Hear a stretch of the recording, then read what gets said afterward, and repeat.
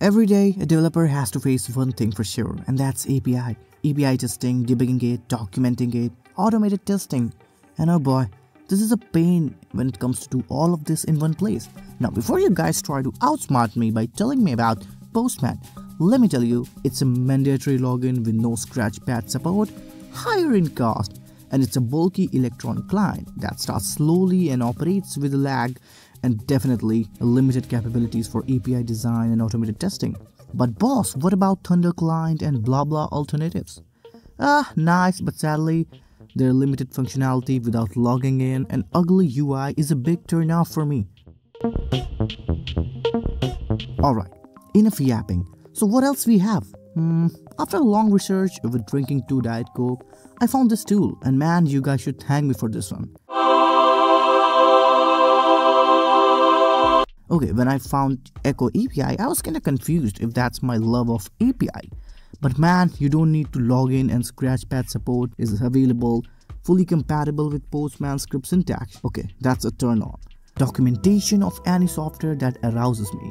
And EchoAPI played a good role here. They really have a clean documentation, guys. When I was looking for what else they have, so I found they currently have these 4 things, like EchoAPI SaaS and API development collaboration platform for API design, debugging, and stress testing and stuff. And they have EchoAPI for VS Code, that's a free and supports collaboration, manual data bidirectional synchronization, so it's an extension for VS Code. They have EchoAPI for intelligent IDEA, and I hate intelligent IDEs anyway, so we won't talk about this one. They have EchoAPI Interceptor to do API request capturing and fast debugging. Now, since we are chronically VS Code addict, let's talk about the VS Code one. As their website says, this plugin is suitable for developers, testers, and anyone who needs to interact with APIs. Whether you are a beginner or an experienced professional, you will benefit from it. Means it's for us, guys. Now let's go to the VS Code extension marketplace. In the search bar, let's type EchoAPI for VS Code. And after installation, let's not forget to restart VS Code. Now enter the EchoAPI for VS Code and create a new request, or maybe create a new folder. Imagine you need to test an API with these details. Just feed this info into the EchoAPI request form and you are ready to fire off the request.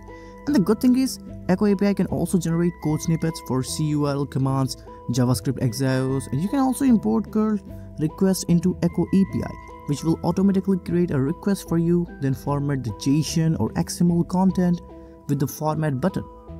However, without login is supported, but by clicking on this ...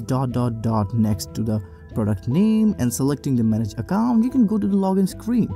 And after logging in, you can collaborate with your team, generate documentation, and explore so many features. So just log in, it's better than having fear of missing out any day. And I have used tons of API testing tools. And on a serious note, EchoAPI is very promising. I used Postman, Thunder Client, Hopscotch, but oh boy, they're kind of boring and cringe for me. But okay, let's have a simple comparison for Postman fanboys. EchoAPI for VS Code is free and can be used offline without logging in. And that's a better advantage over Postman. And man, this UI is pretty cool. I guess I find my love of API, if not the love of life at least. And I'll see you in the next one.